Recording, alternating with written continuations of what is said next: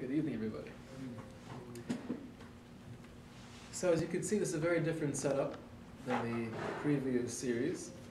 I'm not standing with a podium, and I'm doing it on purpose, not because I'm lazy, but I think what I'd like to try to create is more of a Hamish atmosphere, an atmosphere where it's real, in-depth, unadulterated, pure learning.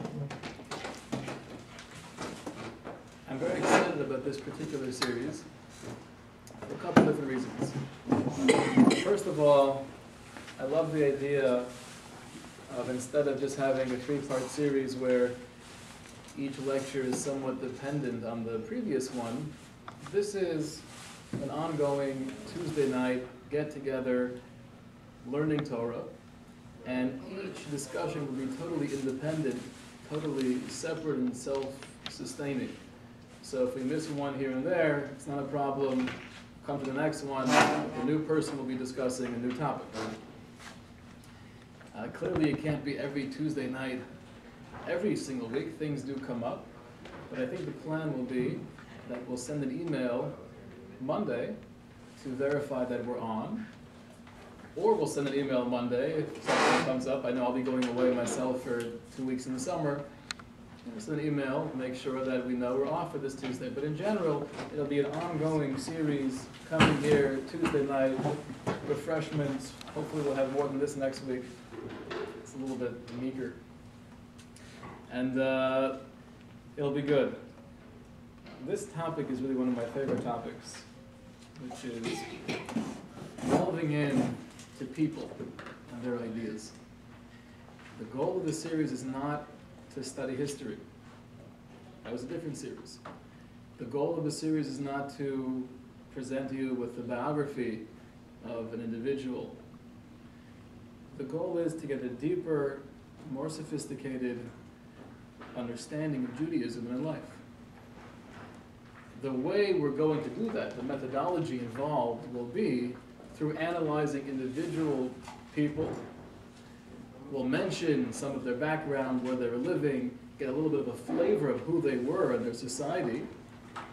But the point isn't to discuss what they did when they were 7 years old and what they did when they were 50 years old and what they did when they were 90 years old.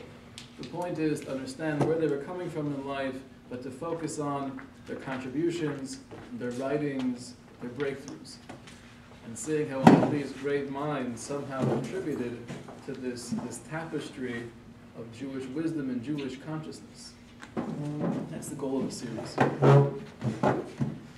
We have here booklets, and on page 1, the first quote is from Isaiah, probably one of the most famous passages in all of Tanakh and all of the Bible, where he tells us, speaking in the name of God, I, the Lord, have called you in righteousness, and I will hold your hand and keep you, and I will establish you as a covenant of the people for a light unto the nations. That is clearly the goal and the mission of the Jewish nation, is to be a light unto the nations. What we'll be doing in this series is getting into that light, trying to really bring that light into ourselves, understand what that light is, and how to share it with others. Be a light unto the nations.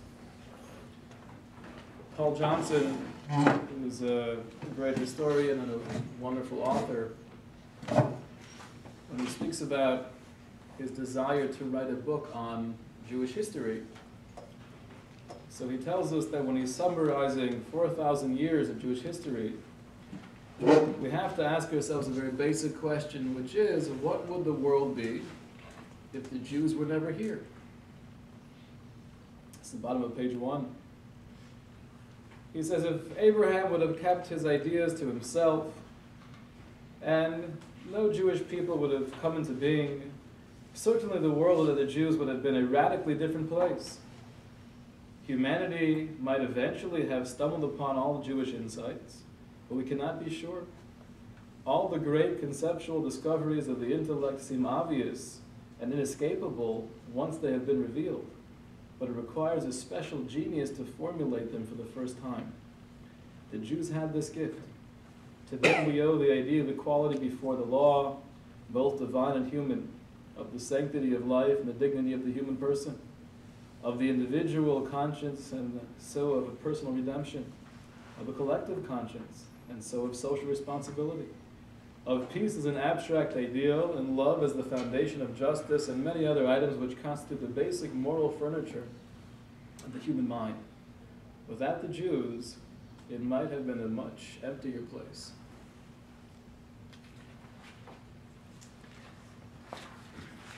Now it's interesting, when you look into all of the different classic Jewish works that we have, ever walk into a yeshiva, you walk into the Lakewood Yeshiva in New Jersey, you walk into Ner Yisrael in Baltimore, and you have this massive study hall with thousands upon thousands of books.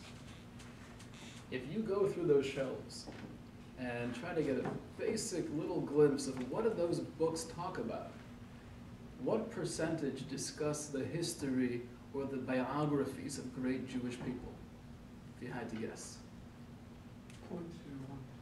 0.01 is probably an accurate estimation. It doesn't exist.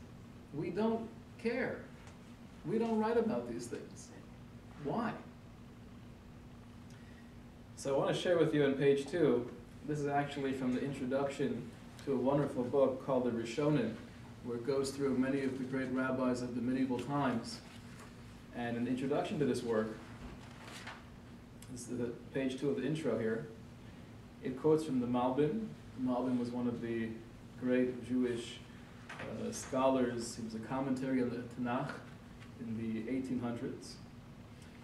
So he says that it would be unnatural for one who has enjoyed lavish hospitality of an anonymous person not to be curious of their identity. If you have free lodging and food and you're taken care of beautifully, so there's a natural curiosity, who's doing this for me? Who's giving me all these wonderful things? So he says, although it's true that learning about the people and their lives are not of the utmost importance, on the level of priorities they're not in the top 10, but there should be this natural curiosity. We're gaining so much wisdom, we're gaining so much guidance and life worldview from these great personalities. Who were they? Paragraph 2, he says, historically, the Torah community did not assign high priority to research into the lives of even its greatest mentors.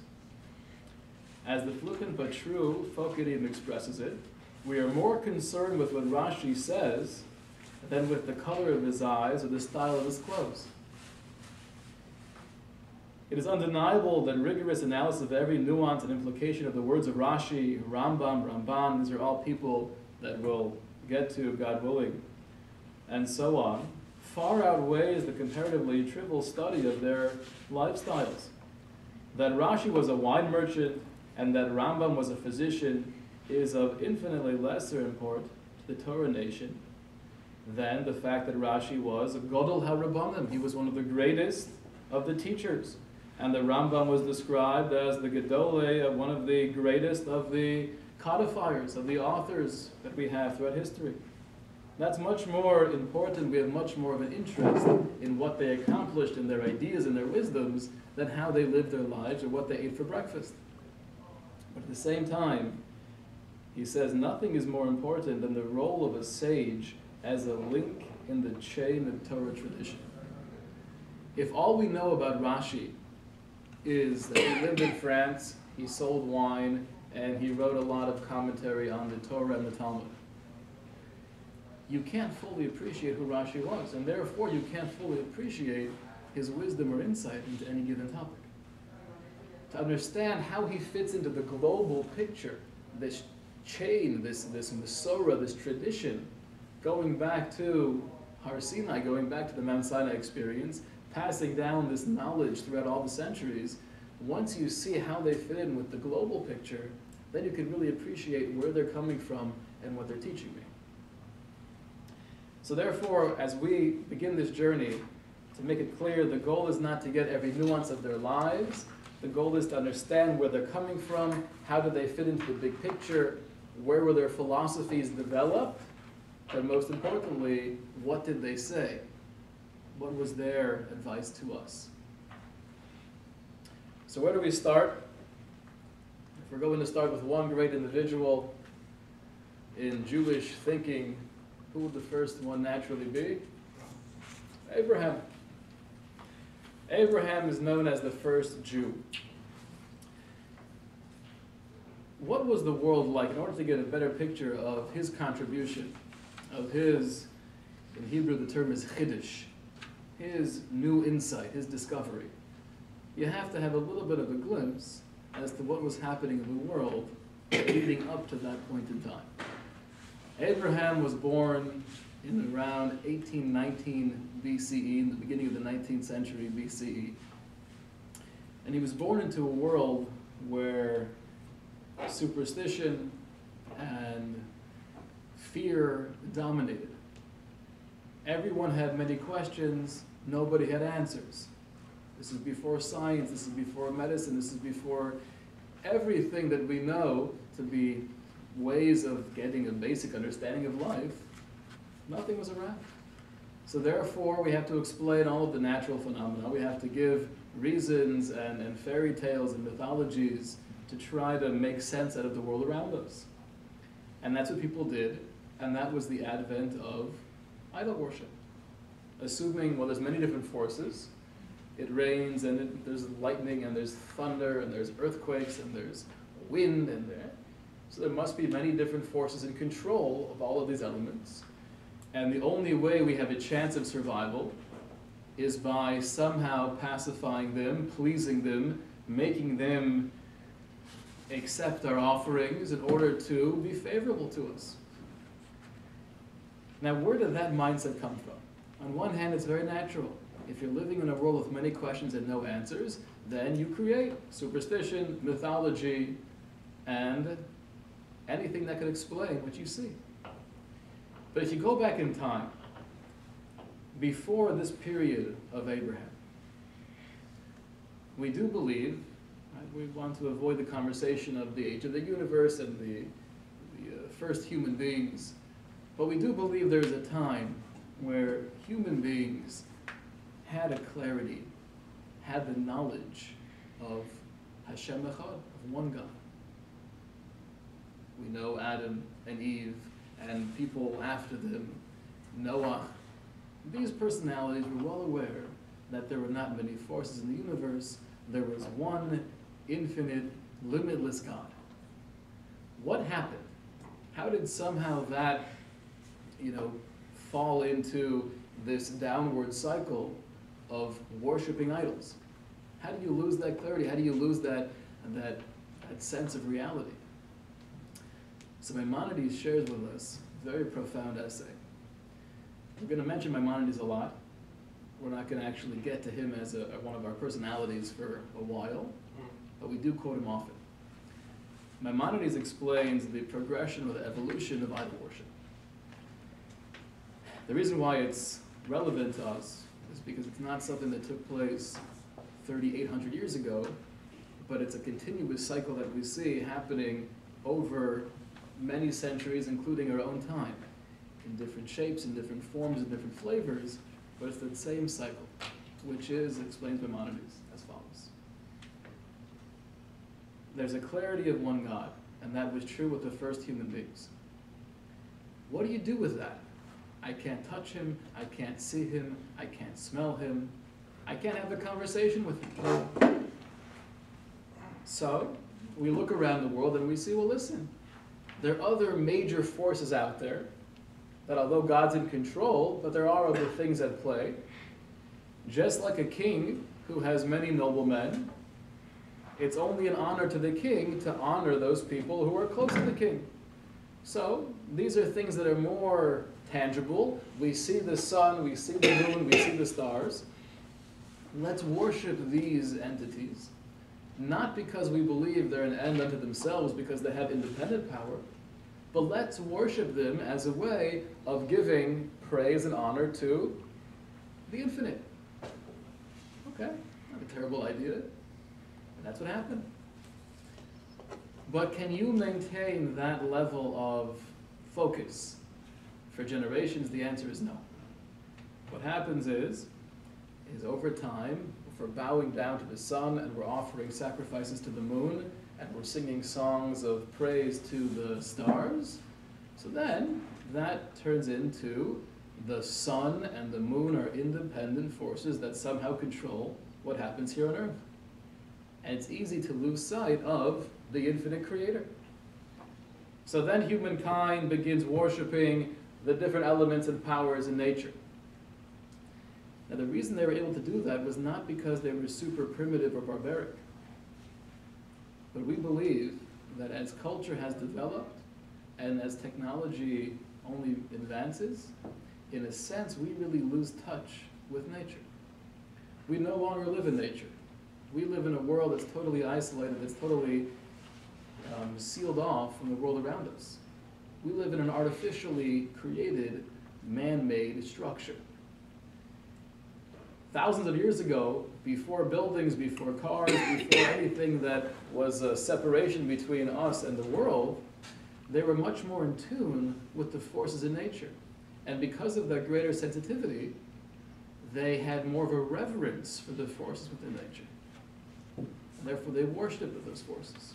Initially, it was as a way of praising God, but that quickly led into worshiping them because we think somehow they could help us. The next step, explains Maimonides, is once you worship the sun and the moon, you want something more tangible. So you create a statue of the sun or a statue of the moon, and you build a temple, and people can gather there. Something that we could see, that we could touch. And you worship that statue, not because you think anything comes from that statue. That's ridiculous. But I'm worshiping it as a way of that image, focusing on that picture, trying to really connect me to something greater than the statue itself. And that lasts for a couple generations, but then that slowly declines into, we worship the statue. Somehow we're getting our crop from this piece of stone. Somehow we're getting the rain from this carved out wood. That's the progression of Avodah Zarah, otherwise known as idol worship. So we have Abraham who's born into this world of idol worship, into a world where there are many different forces, and the Maimonides explains that that's how he was born and raised. He went to temple with his father. His father, we know from Midrashic literature, was one of the priests in one of the pagan cults that were around those times. He went to temple every, whatever it was, Friday or Sunday, whenever they had their services, or every day. He bowed down to the statues. But the one thing that Abraham had was a curiosity. He was curious. And as he grew to be a little bit older, he kept on asking questions, and he wasn't really getting sufficient answers. And the more he would ask, the more he would probe, the more he realized people don't really have the answers. Now there are different interpretations as to what point in his life did he arrive at this conclusion, at this discovery, that indeed there are not many forces, but there's only one ultimate, limitless, infinite force that controls everything. When did that happen? There are different opinions. Some say he was in his 40s, some say he was 52. Some say he began his journey, his intellectual pursuits, at the age of 3. Whatever it was clear that he was a very curious, very original thinker. That led him to the conclusion, there's one God, and the world around me is mistaken. Now, what do you do with that information? You write a book, you can write an essay and publish it. He didn't do that. He was so convinced that he knew there was one God and everyone else was mistaken, that he felt that it was his mission in life to teach the world that they're wrong, and to show them the light, to show them the truth of Shema Yisrael Hashem Elokeinu Hashem Echad, the truth of one God. And it's because we all know this. If you were to ask your average Jew living today, what was the main contribution of Abraham, they would tell you monotheism. he discovered the reality of one God. Do you agree with that statement? Most people probably answer that. I'll tell you why it's true, but it's not entirely accurate. There's much more to Abraham than discovering Hashem Echad. The proof to that is, as we mentioned, that there are other people throughout history who also had that knowledge. Noah knew there was one God. He wasn't chosen to be the first Jew. Shem and Aver, other great people before Abraham, knew that there was one God. They weren't chosen to be the first Jews. What was special about Abraham's discovery? So I'll share with you a couple of ideas. If you are telling me, Mr. Abraham, that we're all wrong, and you believe there's only one source for everything, therefore what? Does it make so much of a difference? You believe in many gods, I believe in one God. Who cares? The difference was the therefore in what it means to be human. If you come from the approach that there are many gods and many different controllers, and our job is really to pacify them and make them happy with me, just and able to, in order to live, so then the view of the human being is basically we're a bunch of subjugated, lowly animals trying to somehow pacify all of these different forces. Right? The analogy would be, if tomorrow morning aliens come and they take over planet Earth, and we know we have no chance to beat them. We could bring out everything we have, all the nuclear missiles.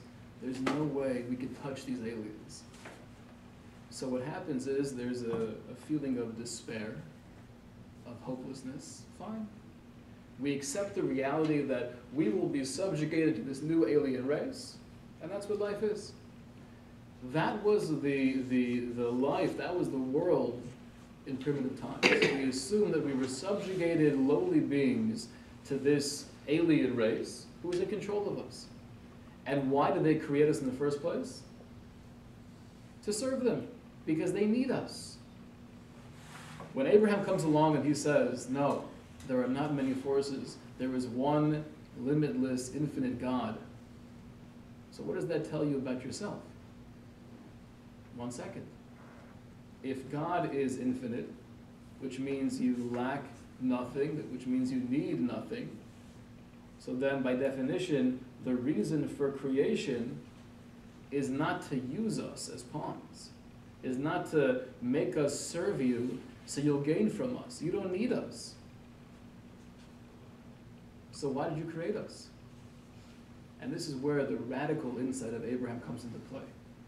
His insight was, because I believe in one all-powerful, infinite source of life, it's because of that human beings must have been created out of love. Not in order to give the deity something that he or she needs, but rather we're created as a gift. Life is a gift. We're created in the image of God. We ourselves are godly. It's a whole different view of the human being. It's a whole different responsibility. We're not subjugated to serve these forces because they need us.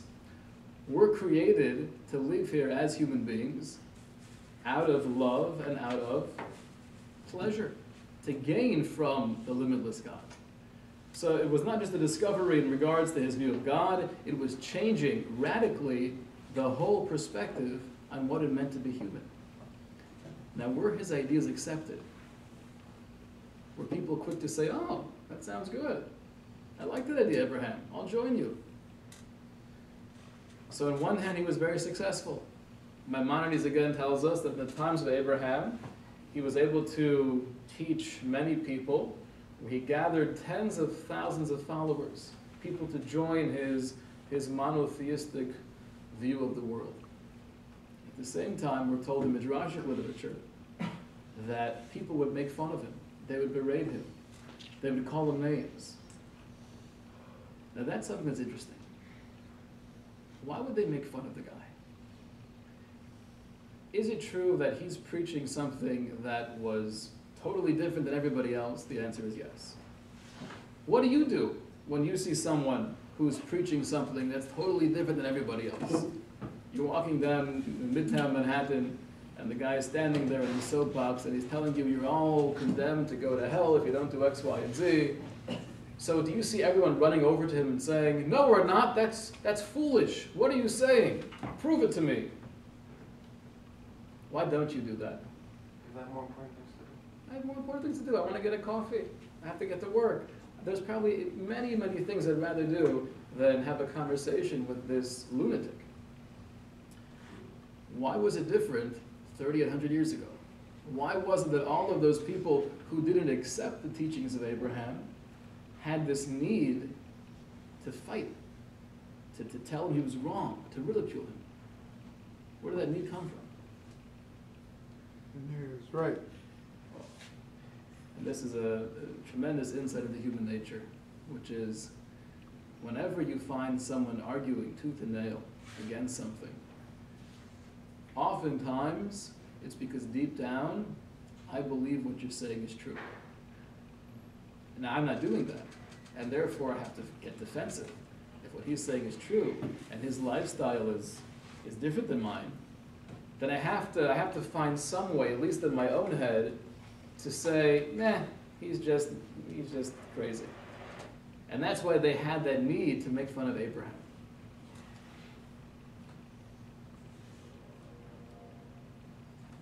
It's interesting. Oftentimes you'll see, I'm always fascinated by this, outspoken atheists. Hitchens or Dawkins or whoever is out there writing books and trying to convince the masses that there is no God. And I always have that question, which is, I understand if you're a religious Christian and you feel that your mission in life is to convert other people. I might have a different view of reality, but I understand where you're coming from. You feel that your belief system is the only way to do it, and if I don't believe what you believe, I'm condemned to hell. You want to save me. Thank you. It's very noble of you. I get that. But if you feel that there is no purpose, there is no God, everything is random, it doesn't make a difference what you do or what you think, so why do you have that need to try to convince me that I'm wrong? Where does that come from? Why are you writing books? And I think the answer is because on some level, they have to fight it because they're not convinced themselves. Whenever there's a fight against something, and I see this within teaching, you'll have people, sometimes in a lecture, who are very new to Judaism. And they're very argumentative sometimes, and everything you say, they'll question. Sometimes that means they just have no interest, and that's okay. But sometimes, because they're so aggressive, that's a wonderful indication that there's something going on within them. There's a struggle, there's a fire there. And sometimes it's really those people who grow the most. It's the person sitting in the back of the lecture who's just smiling and nodding. They might not grow that much.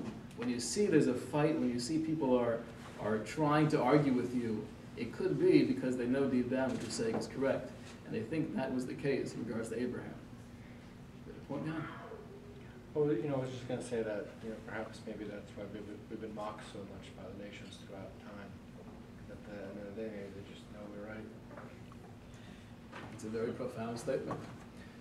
Chafetz Chaim was one of the great personalities of the early 20th century.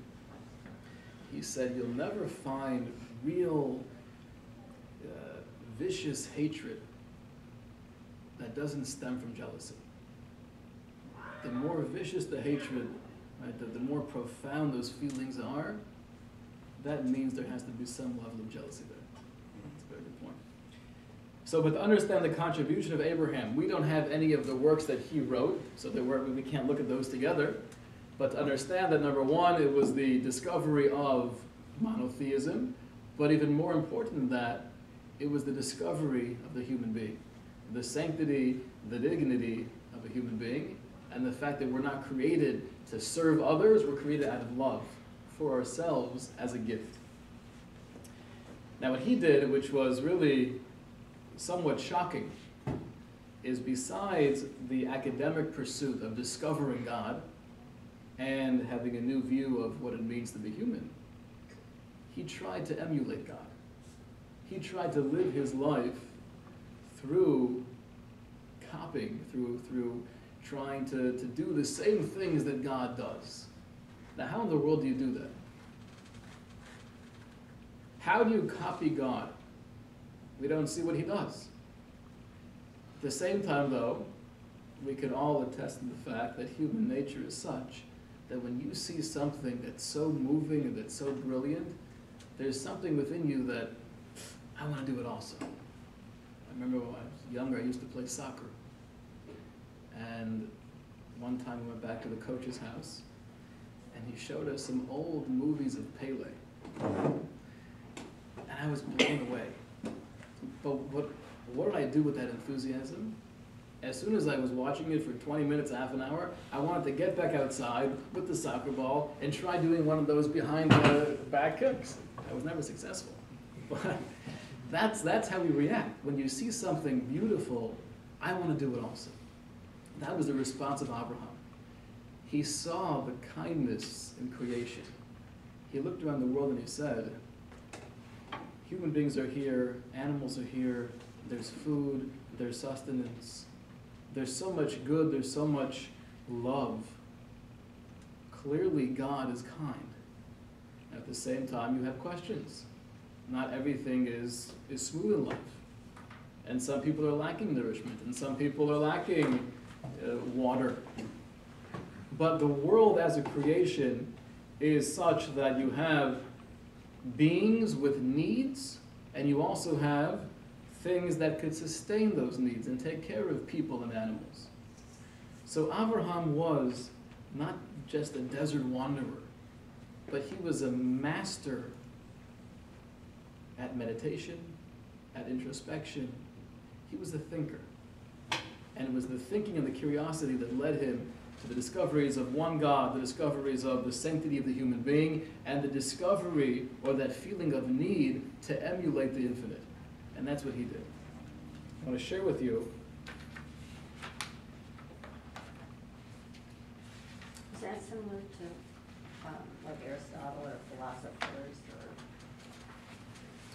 Or? In what way?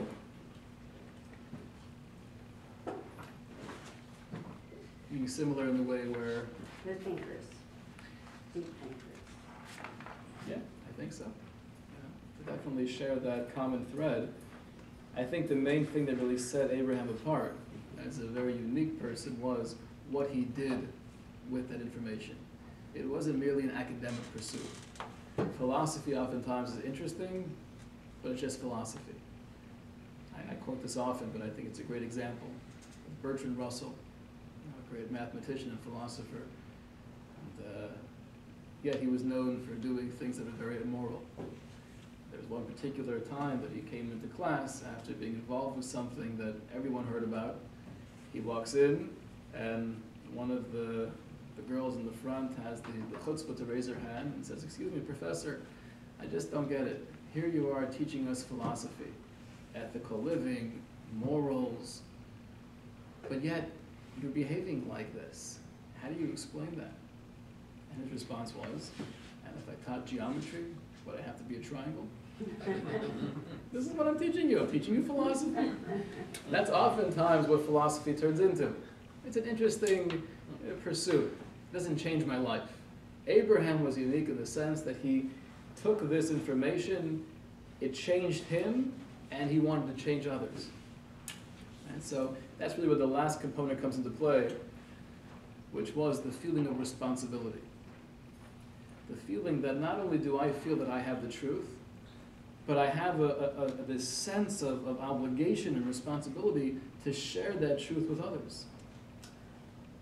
Yes? Did God put these thoughts in Abraham's head? It's a good question, but the answer is no.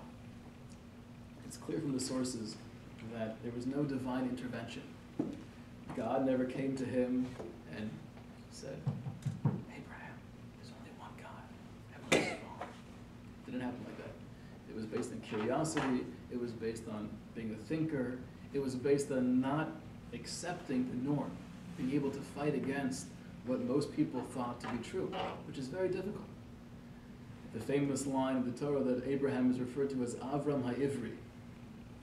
Now, literally HaIvri, which is why they were called Hebrews. Right? It means from the other side of the Euphrates. But Midrashic literature teaches us that he was referred to as Avraham HaIvri, not just in a geographical sense, but in a psychological sense. He was on one side of the river, and everyone else, the whole entire world, was on the other side. He was standing alone. But he was stubborn. And you see the genetics. We are a stubborn people. The Torah refers to the Jewish nation as Am Kashei Orith, a stubborn nation. And that might be a negative, but it's also positive. It might be part of the reason why we're alive and well and vibrant 3,800 years later. Abraham was stubborn. He was stubborn to stand up for what he believed to be true. Question? So you kind of come full circle now. So Jews are basically the kid in the class who keeps arguing with the rabbi. The kids in the class who keeps arguing. The kid in the class who keeps arguing, who keeps, the conversation lively instead of just, smiling. It doesn't have to be that way. It depends where it's coming from. Abraham wasn't arguing with everyone around him just for the sake of arguing, just for being that. I'm talking about Jews as a stiff-necked people. Jews altogether being that kid. Well, we have that character trait. Right. The question is, how do we utilize it? So if we use it just to be that annoying kid in the class who always has to say something different than the teacher, that's one way. But if we utilize it to stand up for what we believe to be true, and even if that means, and many of the philosophies that we'll touch upon throughout this series, and we'll see there's so many different angles, so many different nuanced perspectives, but many of the great breakthroughs of the Jewish personalities were totally against the grain. Whether in science, whether in religion, philosophy, totally against the grain of what was viewed as normative thinking of their times. So this character trait really manifests itself throughout all the centuries. If you think of the evangelical Christians, and like you were saying, you go to hell, believe in change, yet they also believe that the Jews are the chosen people. Now, maybe for a reason that is, for a different motive, but that goes back to what you're saying is that maybe people are thinking they got something and they're right, but, that's... It's a very insightful point. If you look at the descendants of Abraham, in regards to Western religions, Christianity and Islam, and they all believe in Jewish people who were chosen, they received the Torah on Mount Sinai, and then they have different stories as to what happened along the way. Right. Did God choose Jesus? Did he choose Muhammad? Was there something else that took place? But everyone buys into that first part. And you're right. Why does everyone agree? Make up your own story. I think part of it is people realize there's truth here. What we do with that realization, though, is really that's the big question. Sometimes that could be the source of jealousy, which fuels hatred. Sometimes it can be the source of love that fuels compassion. It all depends how we use it. But if you really just put yourself in his shoes for a moment, would you have the courage to do what he did? Many of us are aware of the midrash that explains his father had an idol shop, and one day his dad said, I'm going out to lunch, can you watch the idols while I'm away? And he said, sure, Pops.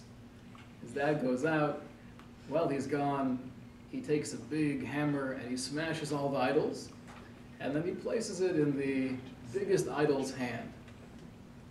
His father comes back, Abraham, what did you do? I told you to watch the shop.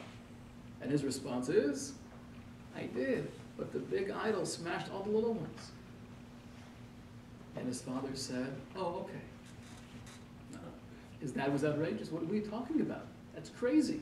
This idol can't break other idols. It's a piece of stone. And Abraham's response was, being the classic Jew, it's a piece of stone. So why are you worshiping this then? He was a chutzpah. He had audacity. He was able to speak up. He was put in jail for 10 years because of that chutzpah. People don't know that. He was in jail for 10 years.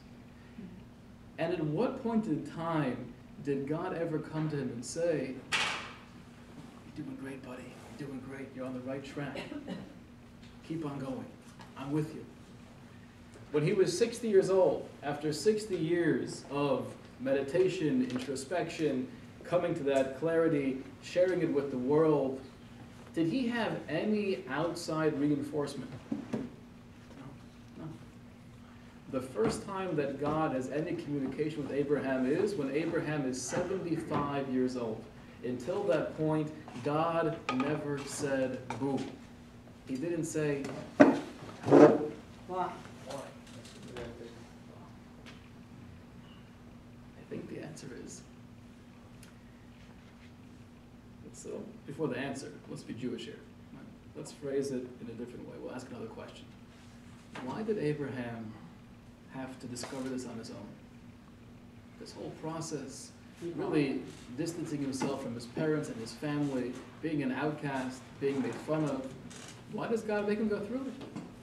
God should have came to Abraham at 13 years old. Now you're bar mitzvah. I want to share with you birds and the bees. There's one God. Everyone here is wrong. Why put him through so much suffering? You appreciate that more when you figure it out. You appreciate it that much more when it comes from yourself, and it's that much more real. Anything that comes from within, that's you. That's your discovery. Anything that comes from without, even if it's coming from the source of all creation, it's coming from the infinite creator of the universe, but that didn't come from within me.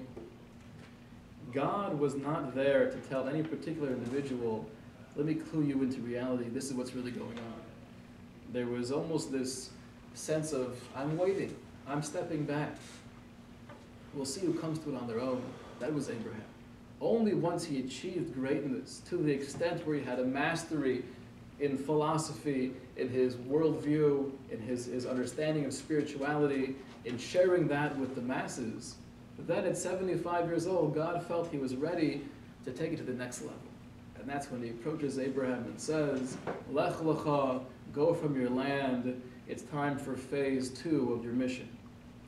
But it's an amazing level of courage. You have never gotten the green light. No one ever came to you and said, what you were doing is okay. But he kept on going.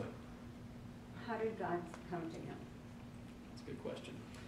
Now, whenever the Torah speaks about God communicating with the human being, it always says an expression of speech.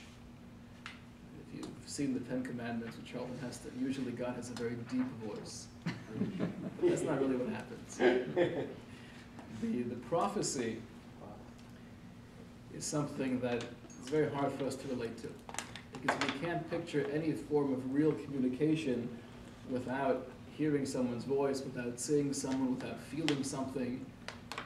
Even if a person, God forbid, is blind, but there are ways of communicating through touch, through feel.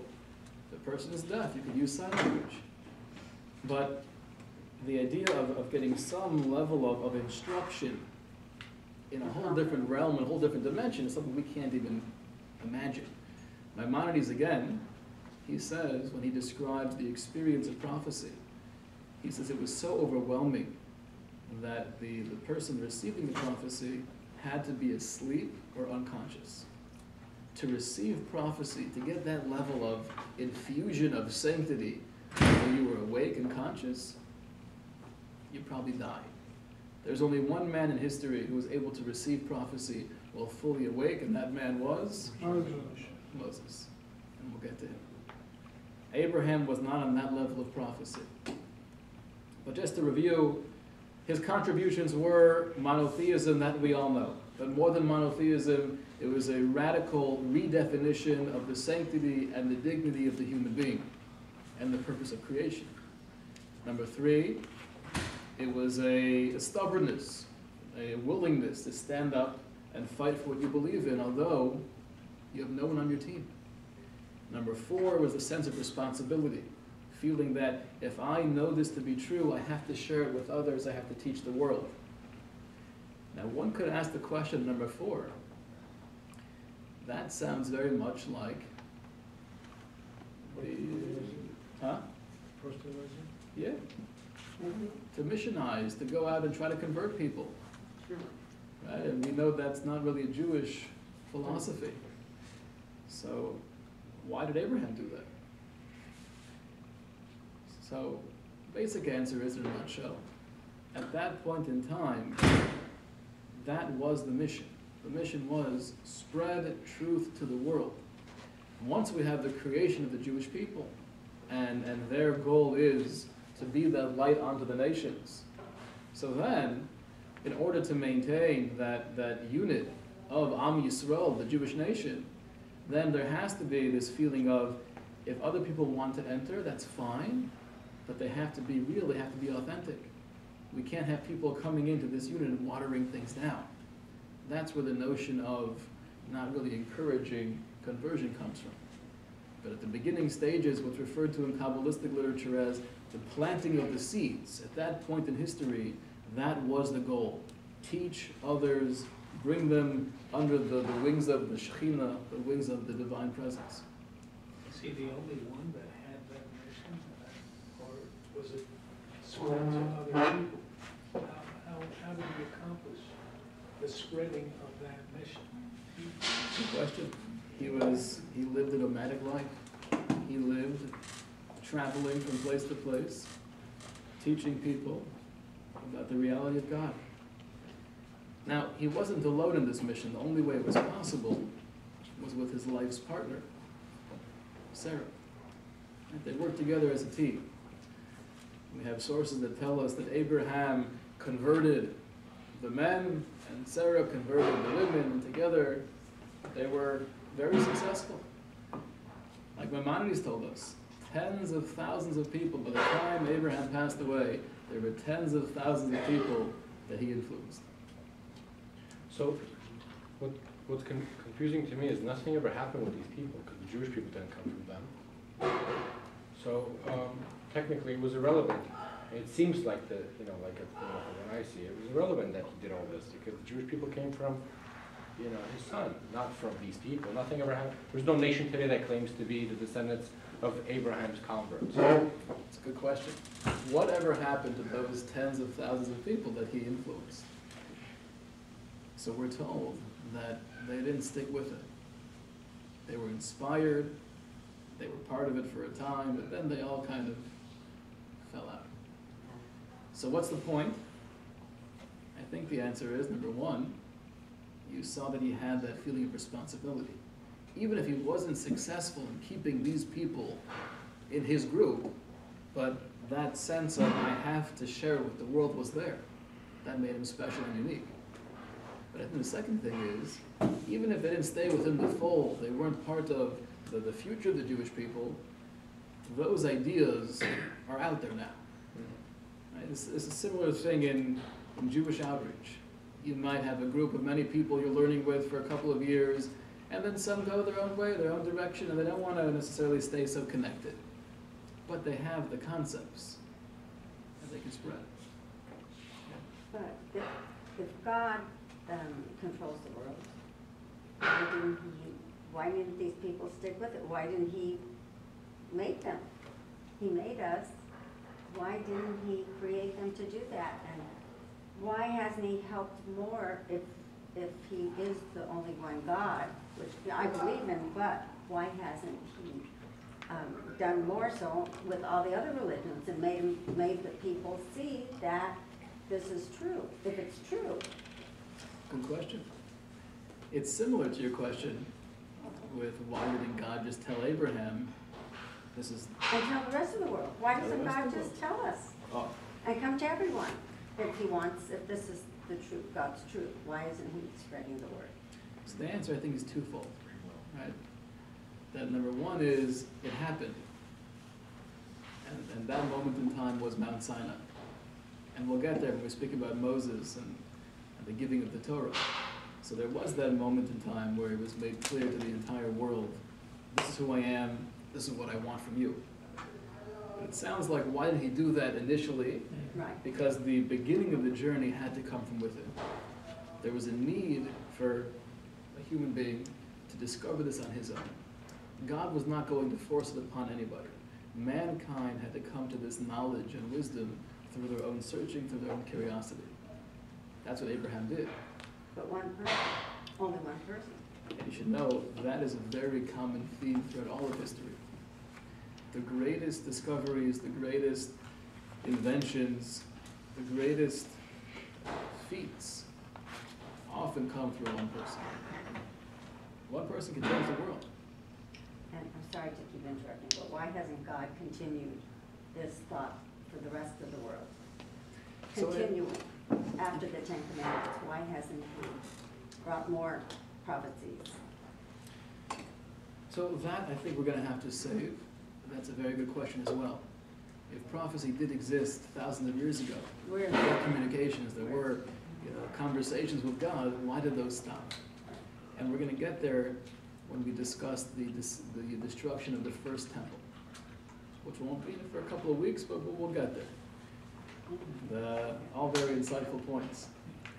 But at least in these very beginning stages of history, the goal was to arrive to this information on your own. That's what Abraham did.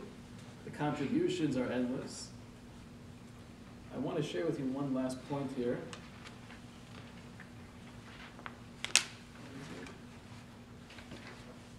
Very last page of this booklet, and I recommend take these home, read through the material, some wonderful sources here just to get a fuller picture of who he was, when he lived, a deeper understanding of his thought patterns.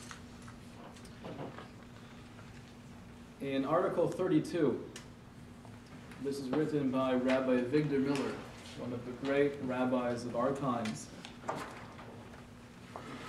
Page 5, paragraph 32. Unlike the culture of the nations, Israel's history did not show a gradual development. There is no long, drawn-out struggle upward from idolatry to monotheism. The sun of Judaism appeared suddenly on the horizon, and it swiftly rose to its zenith. In contrast to what some secular historians might claim, that monotheism was a very slow evolution, the Torah perspective is not like that. The Torah perspective is there was one man, Abraham, living in a world of illusion, living in a world where there were different forces and superstitions and there was no oneness, and it was his discovery. It wasn't immediate. It took himself years and years of inner struggle and turmoil. But when he came upon this realization that there's one God and all of the ramifications of that belief, it was the sun rising. It wasn't a gradual, slow process. We'll share together the last point, which is the very bottom of page 5, verse number 19. This is God telling us in the Torah why he loves Abraham. For I have loved him because he commands his children and his household after him, that they keep the way of Hashem, doing charity and justice, in order that Hashem might then bring upon Abraham that which he had spoken of him. The Torah is not saying, I love Abraham because he discovered monotheism. The Torah is saying, I love Abraham because of what he did with that realization. He took it and he did something meaningful. He shares it with others. I love him because he commands his children and his household after him. He instructs them to do what? Charity and justice. That was the essence of Abraham. Not just the philosopher, not just the meditator, but a curious, intellectually stimulated person who discovered brilliant ideas, but then put them into practice. It was theory that he transformed into action. I'm going to change my life, I'm going to change others as well. And God says, that's why I love you. And we know that the covenant was created between God and Abraham. God tells Abraham, you will be the father of an eternal nation. Your descendants will be a very special and cherished people. And through you, the world will be blessed. So the prophecy of Isaiah, which we started with, that the role of the Jewish nation is to be a light onto the world, not to isolate ourselves, not to despair and feel hopelessness about the world, but to be that engine, to be that motor that inspires the world. And that starts with Abraham and his discoveries. And God says, because you have this mission, I'm with you, and we have this promise. Okay.